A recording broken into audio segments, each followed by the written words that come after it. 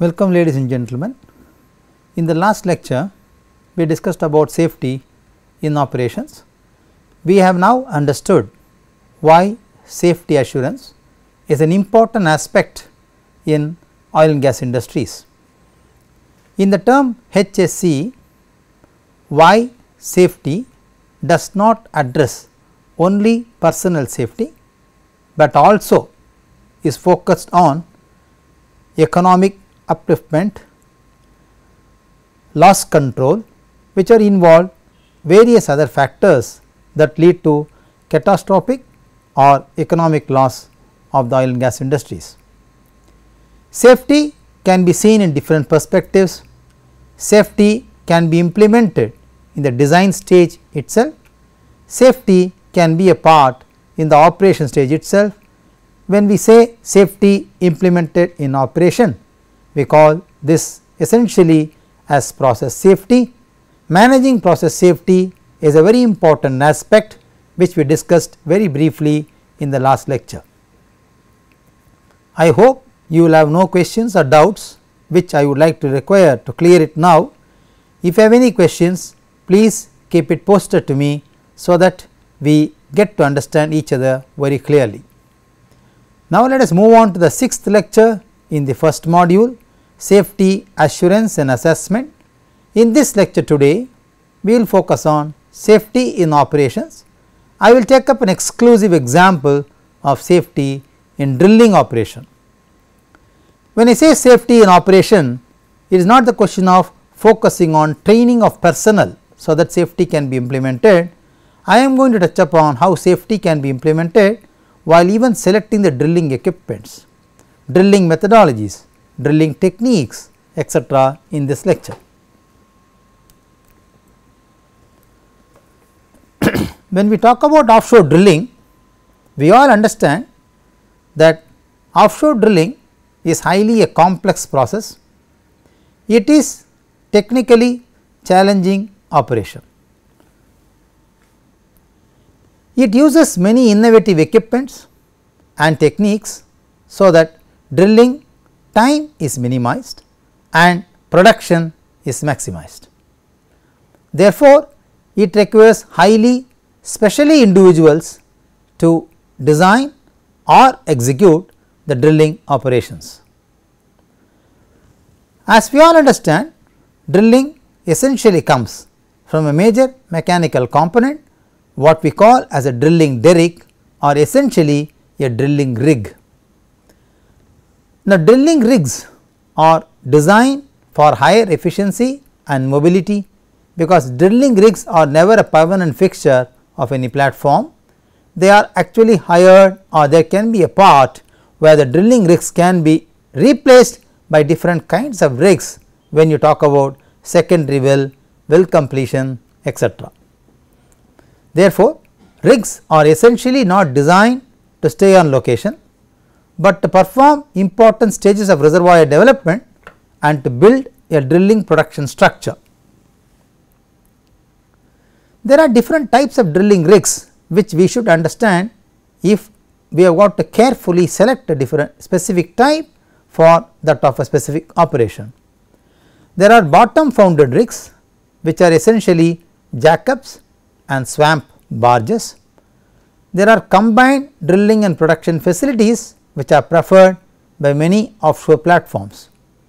These kind of combined drilling and production facilities are either bottom founded or they can be commissioned on floating platforms. The moment we talk about combined drilling and production facilities mounted on floating platforms, the foremost important application comes to our mind is MODUs, which is otherwise mobile offshore drilling units. We have also seen how semi-submersibles and drill ships can also be effectively used for exploratory and production drilling. When we talk about semi-submersible rigs, selection of a semi-submersible rig itself is a major challenge for optimizing the drilling parameters in a given situation. Semi-submersible rigs should be designed or selected such that they can withstand even severe sea states and wind. They should not collapse even under severe sea states. There are many advantages these kind of rigs possess. They are pitch and roll are lesser because of the submerged mass.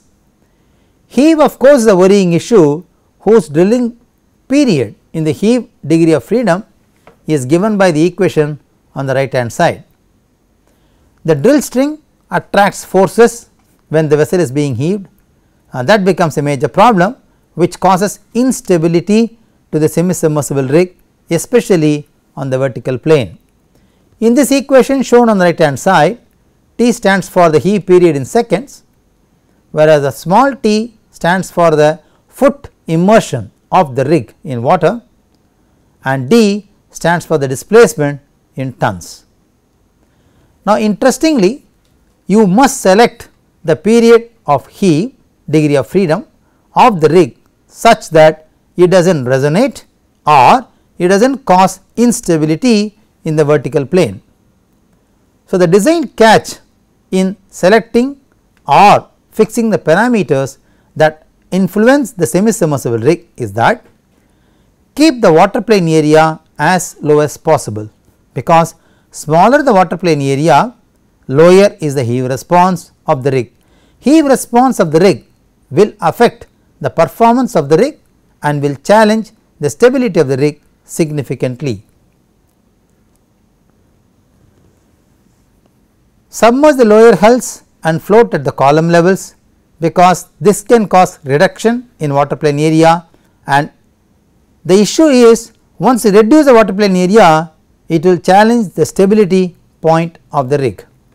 So, the factors which affect selection of a semi submersible rigs are the following: water depth, drilling depth requirements, environmental conditions during operation, motion characteristics of the rig for a given sea state, consumable and capacity of the rig, and the efficiency or mobility of the rig which is demanded during the operation.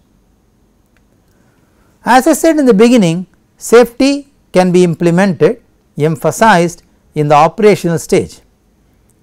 On the other hand, safety can also be an inherent part in the design stage itself. So, what is safety by design? Safety by design is focused on choosing the drilling equipment and method of drilling, because these two aspects will emphasize on safety even at the design stage itself. If you carefully select an equipment or the method of drilling, it can improve or assure safety in a given drilling operation. There are many kinds of alternate drilling which are available, which can improve or improvise safety. One such technique is through the leg drilling technique. What do we understand by through the leg drilling technique? Wells are installed through the platform legs. Legs can be utilized to protect the surface casings of the wells. They also provide stability because the wells will be through the platform legs and therefore not exposed to lateral loading at all. It adds strength to resist external forces, sea floor, mudslides and ice movement. One such classical example is shown to you on the right hand side. This reduces better area of the platform, it reduces hydrodynamic profile of the drilling segment. There is enormous savings in platform structural weight and cost if you do through the leg drilling. Monopods are considered to be identical solutions for ice problems. Alaska Cook Inlet is one example which is shown on the right hand side as a photograph. There are many advantages if you provide through the leg drilling. It emphasizes or assures early production, and that emphasizes in turn an improved cash flow. Several wells in the leg can be completed simultaneously and placed in production. So, the rate of production per day or per annum will go higher significantly if I have several wells placed in the leg that produce oil or explore oil simultaneously.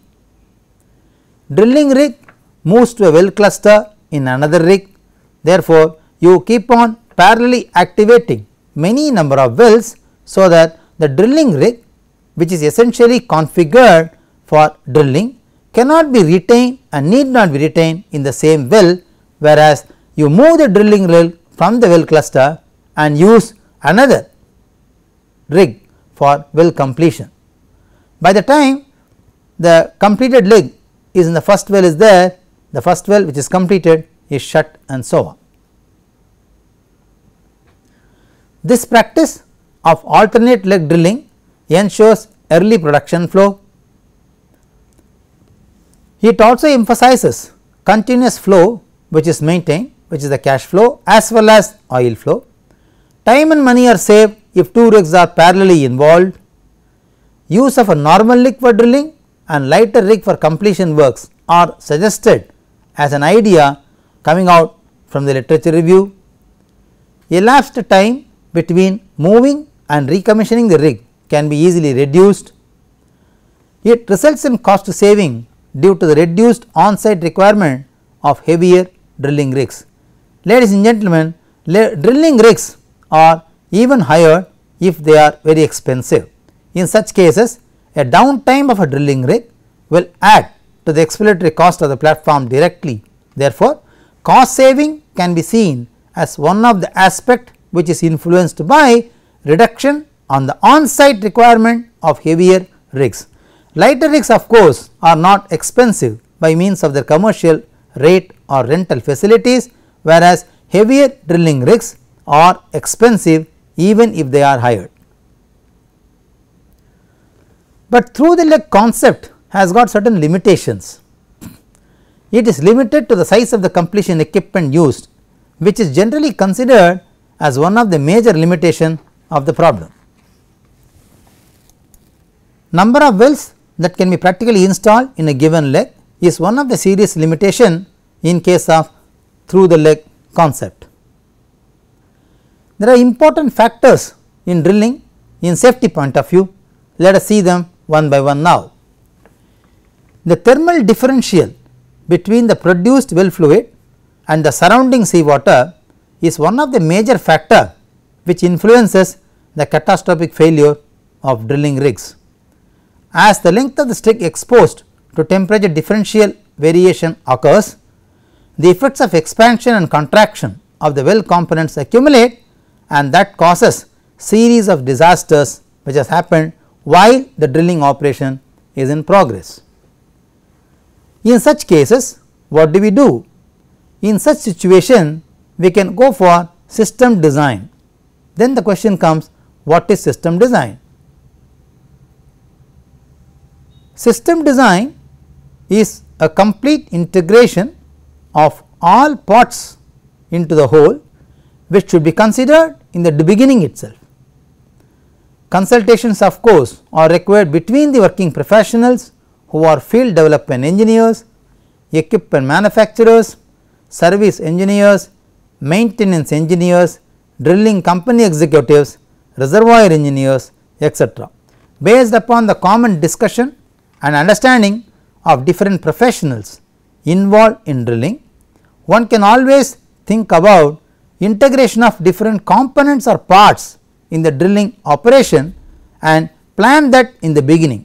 We call this concept in oil drill as complete integration or system design. Now, before you choose a system design or a complete integration of different parts of drilling to be accounted for, there are basic questions which you like to ask, based on which the drilling rig configuration will be selected. How many strings of casing will be run parallelly? How many well heads will be installed in each leg? What will be the size of the well head as well as the drill string? What would be the size of the tubing? What would be the size of the valve? What pressure rating the valve is going to operate? What equipments will be required both for drilling and monitoring? Will injection wells be required for a given stratigraphy? What about enhanced recovery oil pumps which are required if EOR is to be carried out from external source? what kind of system is required for surface valves and downhole control valves. So, these series of questions will lead to selection of a specific equipment, which in turn results in selection of a drilling rig, which can be based upon safety with a focus to its design. Now, let us talk about example of a drilling in terms of safety during operations. The moment we talk about safety in drilling operation, the foremost problem which comes into mind is blowouts and fire. Surface blowouts and subsurface blowouts are two varieties of blowout accidents which are generally happening in drilling sites. Surface blowouts are generally accompanied by fire, explosion, pollution, third party damage, property damage to drilling rig and the platform as well. Surface blowouts, if occurred, generally exposes the company in the public domain, whereas on the contrary, subsurface blowouts are very difficult to control if they occur, but the advantage is they leave no impression on the surface and therefore, in public domain they will not be known. The second major problem, if you consider safety in drilling operation, is kicks. It results from influx of fluids from the formation into the wellbore. They derive their name from the flow behavior observed as formation fluids approaches the surface. The trouble starts when the fluid enters the wellbore. One can ask a question, what would be the main problem with the kicks? The tendency to check the mud pit if the hole is filled is a better option to avoid the occurrence of kicks, but usually it is checked only after the pipeline is pulled out. Now, because of the possible presence of gas slug in the existing pipeline, flow can begin even after the pipe is pulled off. Pit level recorder cannot detect this type of flow, because enough time would have been lapsed by the time when this kind of flow starts occurring. Small flow will begin at the flow line. You will be able to notice that in a monitoring device. If the small flow is noticed, there will be time to take control measures. If it is not noticed, then the problem becomes serious, that will result in a kick, which will result subsequently in a fire or explosion. Now, when we choose about drilling equipments either by design or by operation, we have to also answer a major question, what would be the options available for marginal field. Now, for the benefit of people, what is a marginal field? Marginal field is defined as an offshore reserve that cannot economically support installation of fixed drilling platforms and production platforms. There are many kinds of wells which are identified, but certain wells the yield is so low they will not afford to support a permanent drilling facility like a fixed type or a production platforms. These wells are called marginal fields. Multi-well subsystem or subsea completion system are suggested for these kind of marginal wells. This employs floating drilling vessel that drills the wells through a subsea template. What is a multi-well subsea system? There are many advantages of a multi-well subsea system. It emphasizes on early installation, as template can be built faster and installed in lesser time than that of a fixed platform. Installation is prior to the schedule in general. Cost is not sensitive to the water depth at all. It offers very high flexibility in the design, there is no rigidity. It accommodates many satellite wells. Most wells are located on the fixed template on the sea floor. Therefore, major components can be retrieved for reuse in case of any accidents. Final location of the template can be determined after the reservoir is defined by delineation operations. So, in this lecture, ladies and gentlemen, we talked about safety improvised on operations as well as safety by design. You can select a drilling rig equipment depending upon its safety parameters. You can also select a well depending upon how the subsea template is laid and what kind of production facility is laid or initiated in a given system of production units. So, safety is not a part which only comes to operation, safety can be even started at the design stage itself. Safety of course ensures loss prevention, cost control and many other economic factors which we saw in the last lectures. Thank you very much.